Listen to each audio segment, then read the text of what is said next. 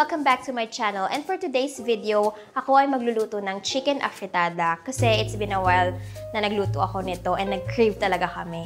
So hopefully maging successful and masarap siya. Samahan niyo ako. Let's go! Okay, so for our ingredients, kailangan natin ng bawang, garlic, onions, sibuyas, green peas, carrots, patatas, potatoes, bell pepper, dahon ng laurel, chicken cube, I use tomato puree, and of course, our chicken. Okay, let's start!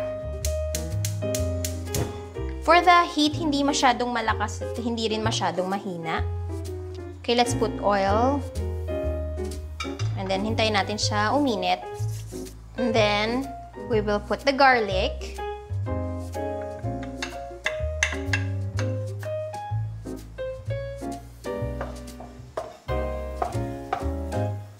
And after the garlic, we will put the onions.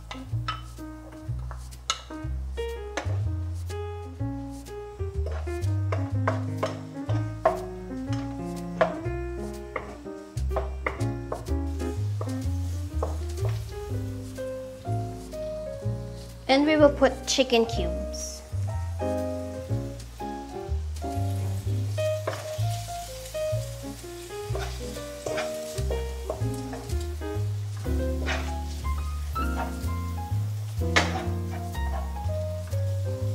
After putting chicken cubes, we will put now the chicken.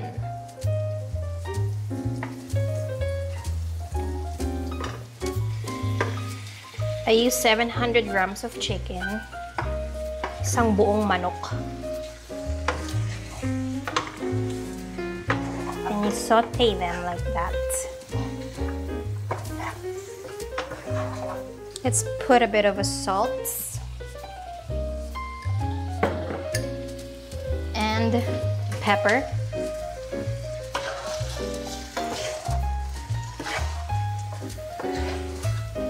And leave it for 10 minutes. Para maluto yung chicken, you need to cover it up. And there you have it for 10 minutes. And next we will put tomato puree, tomato paste. Kung anong gusto nyong ilagay actually. Whichever you prefer to put. And you can put a little bit of water.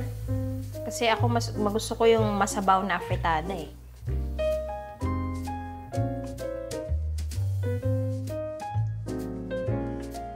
Let's put more.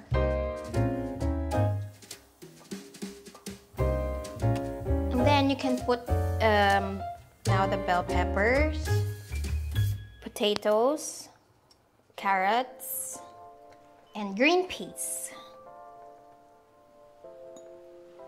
Then stir them all together.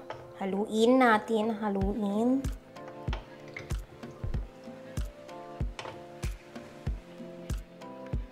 And gusto ko talaga sa afritada, super saucy. Kasi mahilig kami ni Mark sa sauce. Ayoko ng afritadang tiyo. You look so yummy. Sana kayo din natatakam sa niluluto ko. Oopsie daisy. And now you can also put yung dahon ng laurel.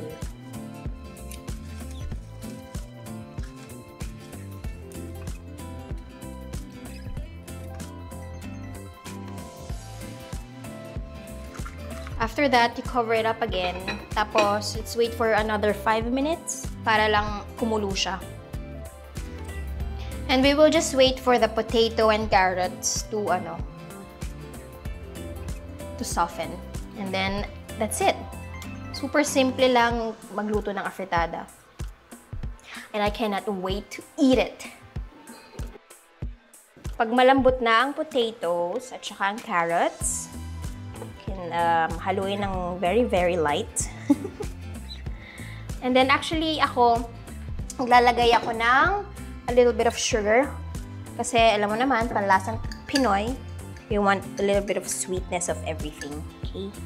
So I put sugar.